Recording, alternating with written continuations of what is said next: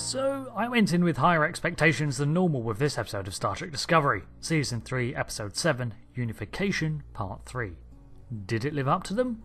Well, not entirely, but I was a little biased with this one because of the whole Romulan-Vulcan angle. It's one of my favourite parts of Trek. There will be spoilers ahead. So, Tilly gets approached to be the next First Officer of the Discovery. My literal notes read, Tilly, XO, WTF, Saru, no. My reaction to hearing that was akin to Tilly's own shock as she heard, then Stamets as he was then told. So appropriate reactions all around then. However, having been given some time to reflect, it's not as catastrophic a mistake as I first thought. I'm just saying though, she's going to have to work super hard to prove to me that she's a good fit for the role, but I'm willing to give her a chance. If nothing else, it'll be fun. In that way, I guess my reactions mirrored the crew's, from shock to, well, I'll support the choice, and if it doesn't work out, oh well.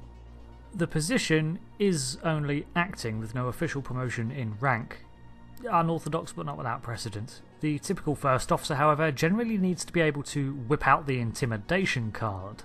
I started out in this review by exploring all the various number 1s in Star Trek and the dynamics they had with their captains, but after several paragraphs I decided that would make its own video.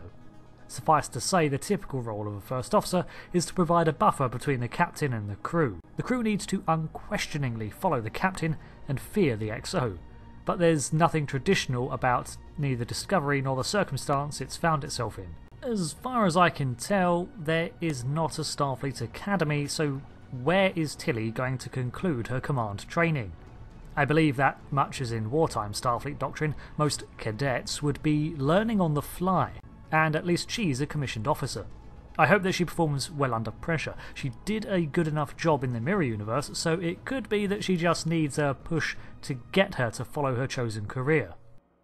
And while the Enterprise D, for example, was having a new crew cycled through constantly, except the senior staff, Discovery, like Voyager, is isolated from whom it can choose from. This has served to construct the familial environment that Discovery has, dysfunction and all, so why not give her the chance? Still, we'll see if she can cope, but as of right now, I don't see it. Introduce a new dynamic and character growth, until then, I'll reserve judgment. That Starfleet was actively pursuing many FTL methods to replace warp drive is a plot thread I'm glad they didn't just sideline with a single dismissive back in episode 1. I want to know more about this SB-19 research tech, but it looked like it could be a myriad of things. From the hologram, it was a gateway portal thingy, so it could be a form of interphasic catapult, which throws ships into an energy dampening realm for a time, but one where physics works differently. It could be a repurposed Iconian gate, a folded space transporter like Icarian's spatial trajector, or an artificial wormhole.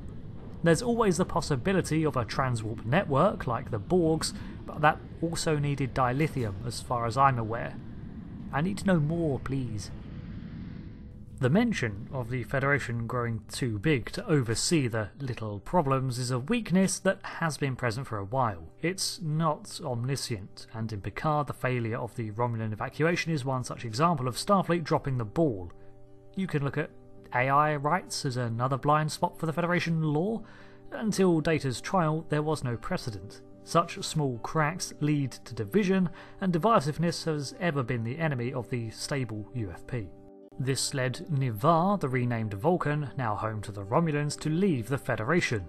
In part. The final straw was the SB-19 experiment, which Starfleet forced the Ni'Var Science Council to continue against advice. Whatever the result was, it coincided with the burn, and whatever info they gleaned pointed to SB-19 as the cause. So around 3089, Ni'Var withdrew from the UFP, which meant that it no longer had to share its development and free exchange of scientific research. They concluded that SB-19, which looks like some form of gateway tech, it's Iconians again, was better off not seeing the light of day. Despite Ni'Var's falling out with the Federation, it seems to be doing rather well, although like Earth it has its own issues. The Romulans and Vulcans have formed into 3 political parties, 2 of which place their respective species over the other, and the middle ground, which seems to be slower to act.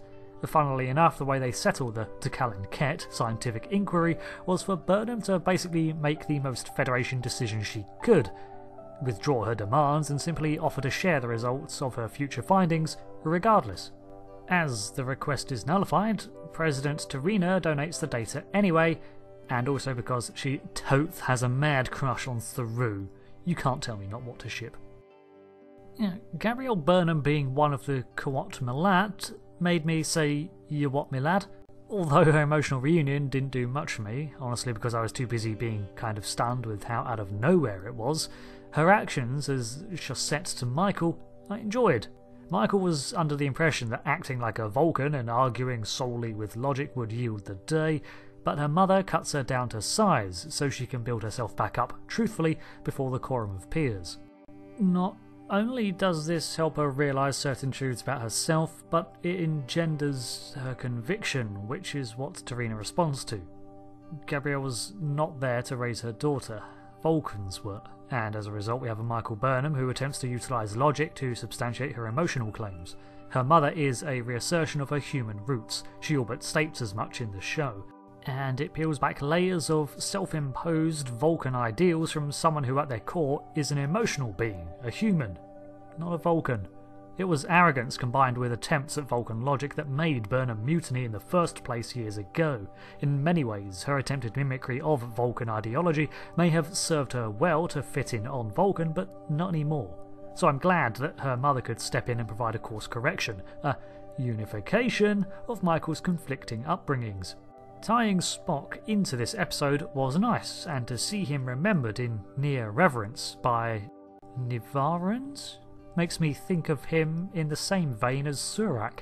For them, Spock is now a historical figure that set in motion a plan of healing, much as Surak once did, which is probably why attributing Spock's development to Burnham did make me harumph a bit. At least they provided a reason as to why it had to be Burnham to save the day again this time, but if she's the main character, they'll need to keep coming up with reasons, unless she gets back to a command position. Now she's sticking around, maybe she will return to the first officer position, where she'd be suited most. I also need to point out again that I dig the Romulan-Vulcan aesthetic, the deep green cloth with Romulan angles combined with the Vulcan cut of the robes. Shway cool. Overall, I enjoyed the aspects of the show that I was already looking forwards to, and I was kinda let down that we didn't get to see more. Instead, we got some development for Burnham, which I'm okay with. It's just that all that doubt that was raised at the end of last episode about her future was completely resolved in the next.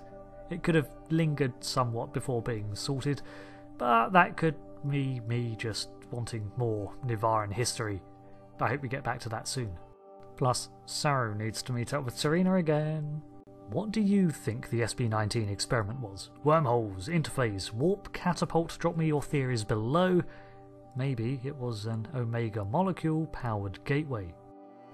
Thanks for watching this video review on Unification Part 3. I've been Rick, and I'll see you later for another review or lore video. Goodbye.